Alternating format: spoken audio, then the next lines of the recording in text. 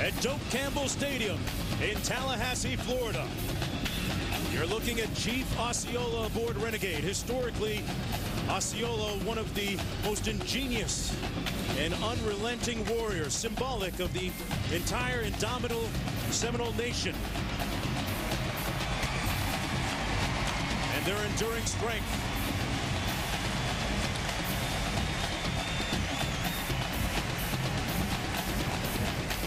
This is one of the great all-time traditions in college football.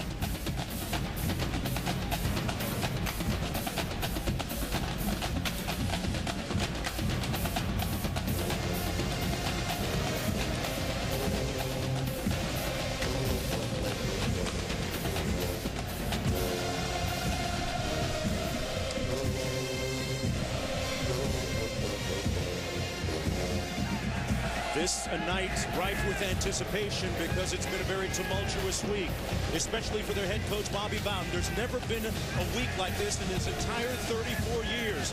The question begs, how will he respond against the Yellow Jackets? Florida State, Georgia Tech, right now.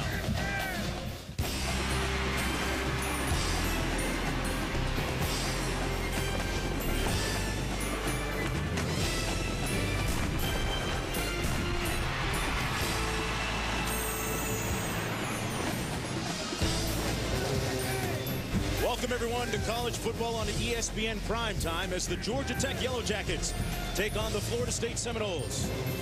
6-0 all-time against Georgia Tech here at Doak Campbell Stadium. And a look at the embattled, besieged head coach, Bobby Bowden. I'm Mark Jones along with Bob Davie. And Bob, this has been a very tough week for the Seminoles. Georgia Tech with a legit shot for the ACC title coming in, though. Yeah, Mark, for Georgia Tech, even though they lost to Miami earlier this season, their ACC title hopes are still alive. They have to win tonight, also next week in Atlanta against Virginia Tech. But if they win both, their BCS bowl hopes are alive and well. Here comes Florida State with a united front. Meanwhile, for them, it's kind of a Shakespearean Al Davis split type of field. Well, Mark, because of all the controversy this week surrounding Bobby Bowden, people around the country may think Florida State is in disarray and divided.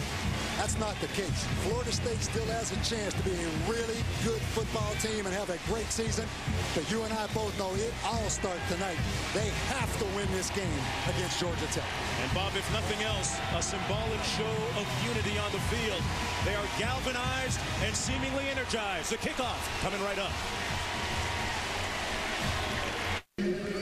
Welcome back, everyone, to college football primetime on ESPN2. It's the 22nd meeting all-time between Florida State and Georgia Tech.